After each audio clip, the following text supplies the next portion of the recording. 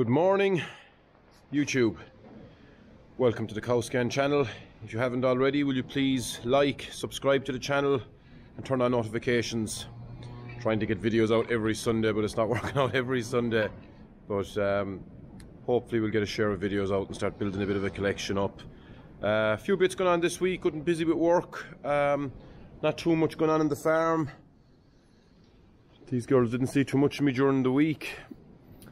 Just going to throw a couple of bits into this video with facilities we came across on different farms and a few little snippets of farms I hope to feature more throughout the course of the year. I'm going to try and do a farmer feature after another few weeks when calving is over for guys and stuff like that, where we just go to farms and do a quick interview with guys and show anywhere there's a bit of interest in stuff. So if anybody has any suggestions and stuff like that they want to see, come back to me. We have another little interesting feature coming up in the next couple of weeks. I scanned the cows Sunday last week. The 5 in this pen all in calf. Everything great. One heifer who I hoped is called a rebel of the Ebony family, called her Rebony. Thought she was in calf. Saw no action on 6 weeks. Or sorry, saw no action on 3 weeks, no action on 6 weeks.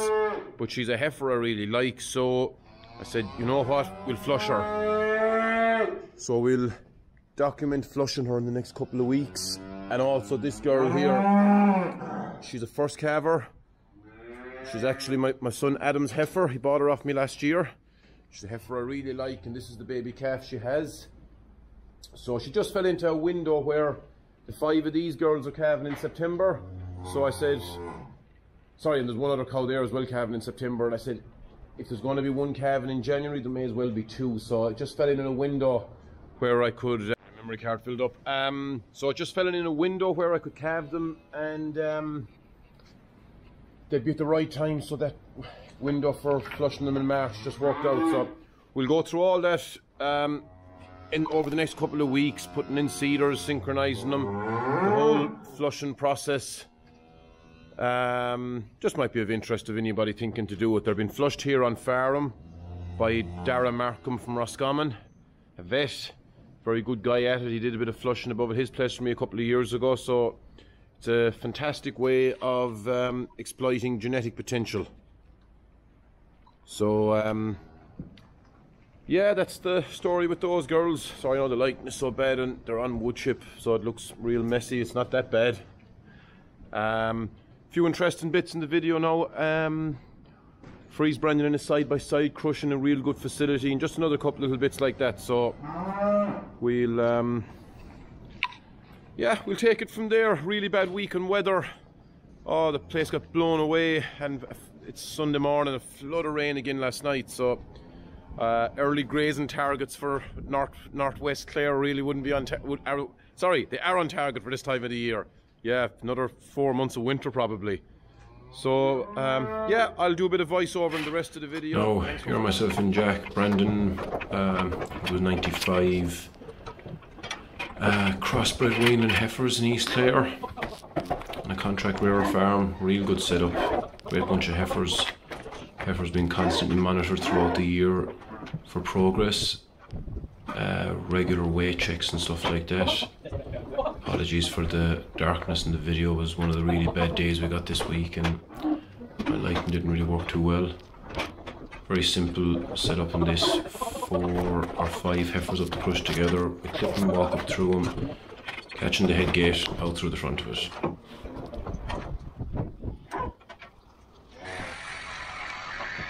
Contract rearing, from what I've seen, works really well for guys that can build up a relationship and get it done. It's regular income. Definitely suits better suckler farmers who are looking maybe for an alternative to what they're at with cows and calves. Probably not for everyone, but definitely a viable alternative. First bunch of heifers done in a good sized bunch. I think there's about 100 heifers here. We'll get these away out. Real good crossbred heifers. Gone out to grass there for a few weeks. Nice bunch now. Good girls.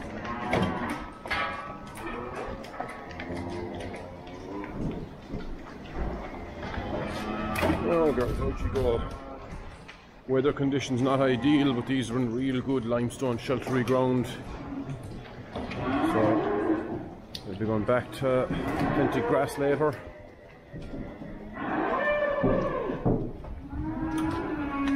Good heifers. Right, this little heifer. Good girl. That's her number about 15 minutes after being done, bubbled up and getting ready to kill the hair colour pigment. Now, we're in four different bunches. Good girls.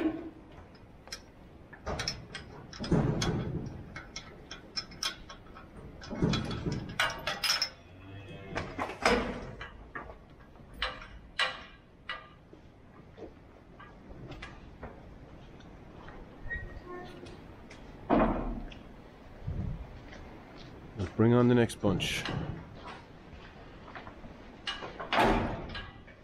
Good girls, out you go. Come on, come on. Superb management on this farm.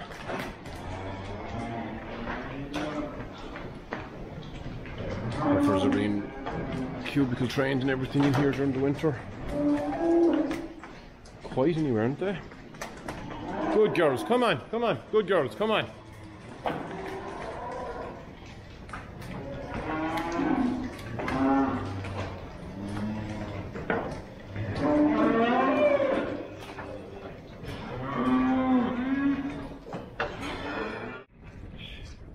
I want to see a bit of misery now. This morning is the morning to see it. Some storm on the way, I can't think of the name of it. Despite the fact that I do a lot of work with cattle during the week, the easiest thing to put content in the video about is sheep. So the sheep, put in here with the electric fence for anyone to watch the video the last day. Yesterday evening I came home from work and the sheep weren't here. No, they did an amazing job. Excuse the wind.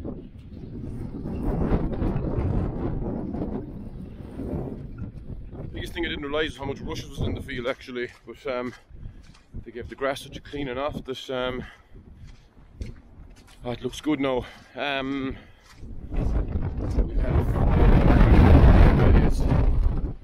not sure now how well this wind is going to work. And the sheep decided yesterday to move on. So I don't want them going. They're going because they're near the forest. I don't obviously want them going into the forest. So I'm going to try moving them. We'll see how we get on. Come on! Come on!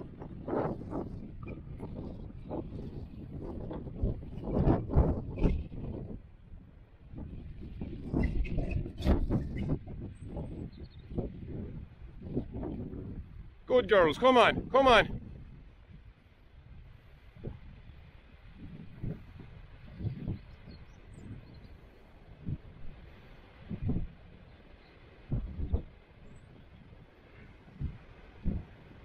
Good girls, come on, come on. Now, if sheep have taught me one thing, it's easier if they can follow you than you follow them. So we'll see now. Walks are off an electric fence moved this morning, to be honest. So hopefully there's one with the fence here, but I'm asking a bit much then for the fence to keep them in future. See what they do. Come on, come on, come on. Okay, ready. Good girls.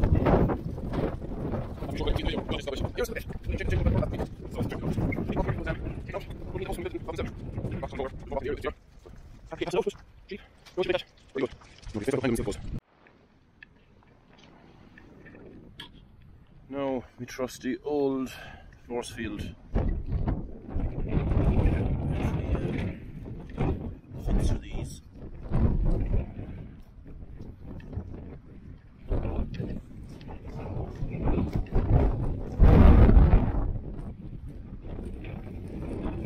Reading on that.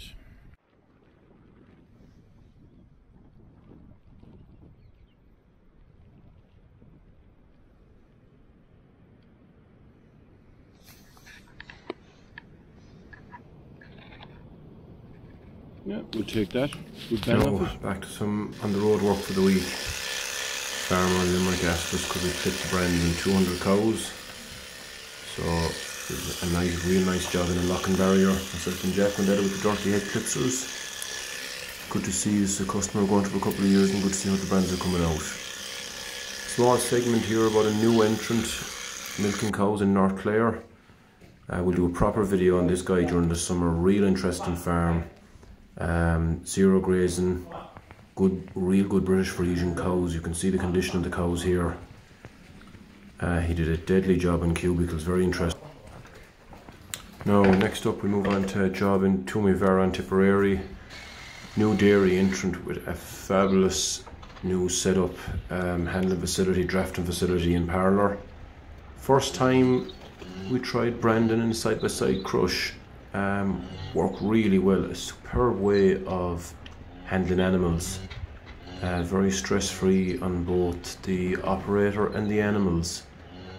Very little stress now on these cows. It was something we're really happy with. Could clip the whole lot together, just move along them then.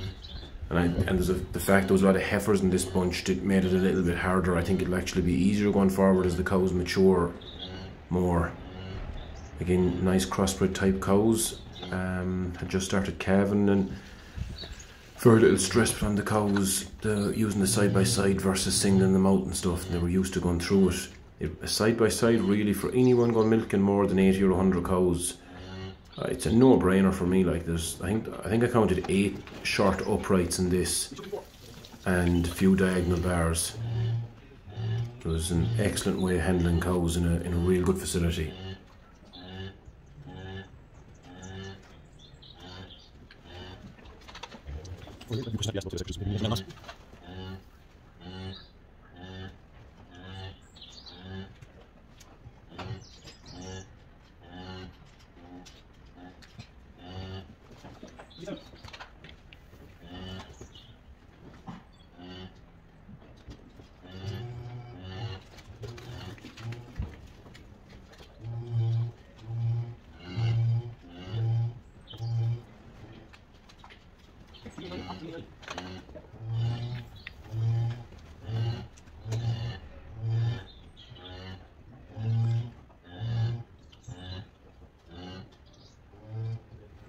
Slight change of angle here.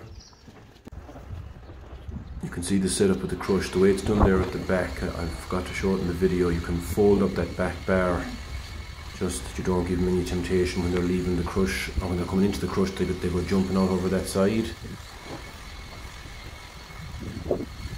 Great job to be able to start at either end of the clippers and just clip the whole bunch together. Clipping is done and out of the way, and you can just concentrate on the Brandon.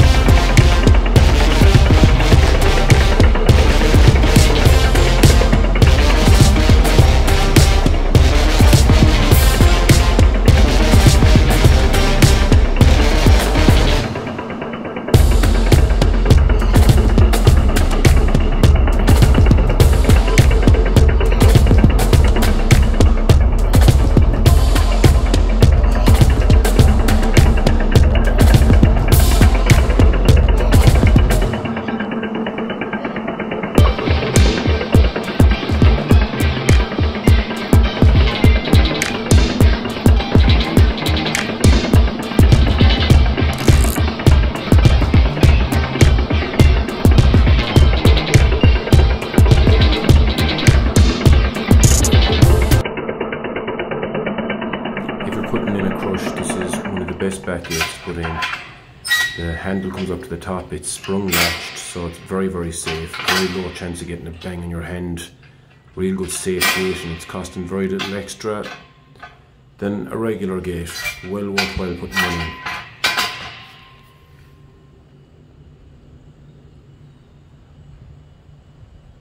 That's the video for this week. Hope you enjoyed it. Please like and subscribe to the channel, turn on notifications, and as I say, we have some real good interesting stuff coming up over the next few weeks. Thanks for watching.